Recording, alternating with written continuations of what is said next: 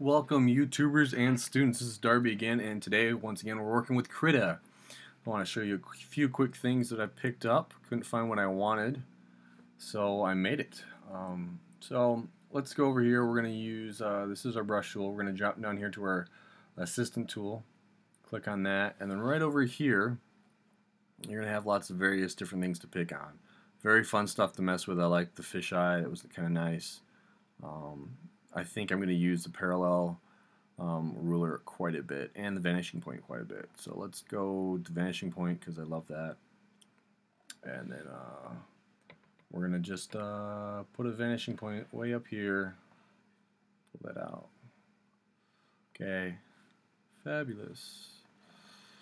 And then I'm going to go grab a brush and I'll have that. And I go right over here and I'm going to hit assistant.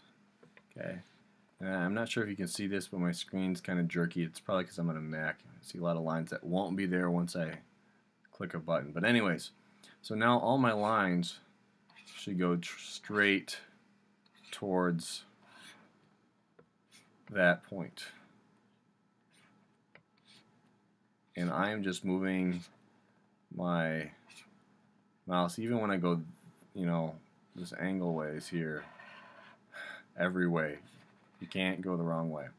So I'm going to go over here and change the opacity down to really low. Okay, really low. No.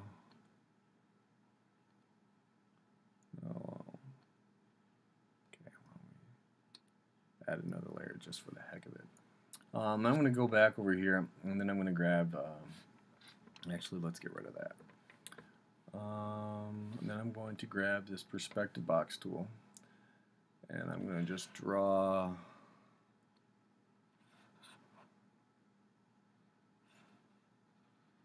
some lines out here. I actually kind of like these blocks here because they help me stay in line here. There you go. Okay, so now we have our rectangle, our back of our room, if you will. Let's say I want to pull out a wall here.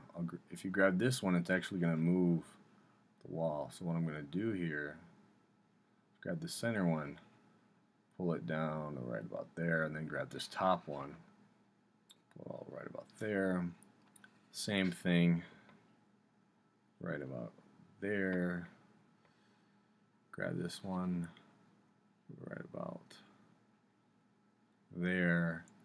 Let's say I pull a center one right about here, and I'll just move this into position there. I'll lock that there and lock that there. Then I will grab my brush tool. And so now, if I want to go back over here, turn that on. And so now I can see if I wanted to draw a room in 1-point perspective, I could see where I'd actually put things. So let's say I wanted a table here. So I'll click that straight line button here, and I'm just going to pull a line there, line there.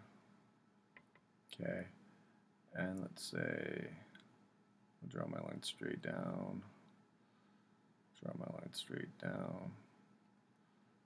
Okay. Get rid of that.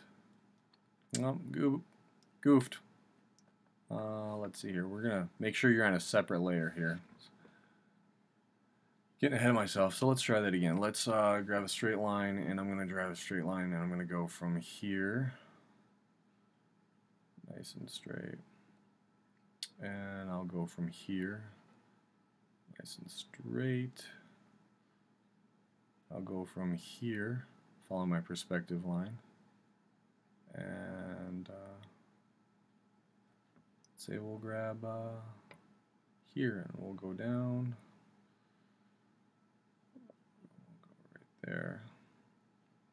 I'll grab you and keep going, and then I will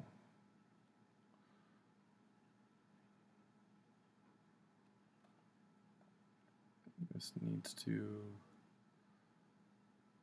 I got a little shaky there for some reason. So more or less, I know that's kind of, let's just Control Z that, fix that. We'll go from this side.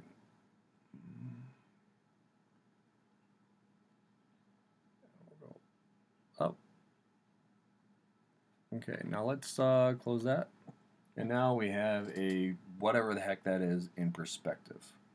If you have any questions, I know this is kind of quick and kind of unscripted, but I think that illustrates the point on how to use those wonderful tools. The biggest thing that I kept making a mistake on when I'm a tool assistant, no matter if I put perspective, let's not go with perspective. Let's go with parallel ruler, and I went with this brush here, and I'll put this right here. I didn't always have the assistant on. When you don't have the assistant on, you're all over the place. But if you actually clicked on the assistant,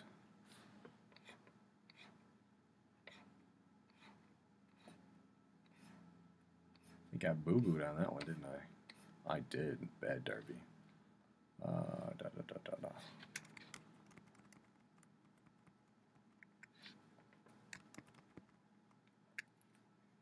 Okay, so to start all over for this section here, big things about using the assistant here. If you do not have this X on here, you're going to get all over the place. So all you have to do is hit the assistant and then make sure we have this on here, and let's say that is your line. Then you hit your paintbrush tool, make sure the assistant's on, and then all your lines, even when you go this way, you can't go that way. So that's how you do the parallel lines. But if you do not have those things clicked in certain order that I just went over, then you're not going to have that. If you guys have any questions, let me know.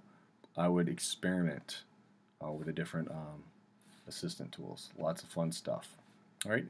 If you need to get rid of these, you can just click the little red circle or the red X's on the perspective grids.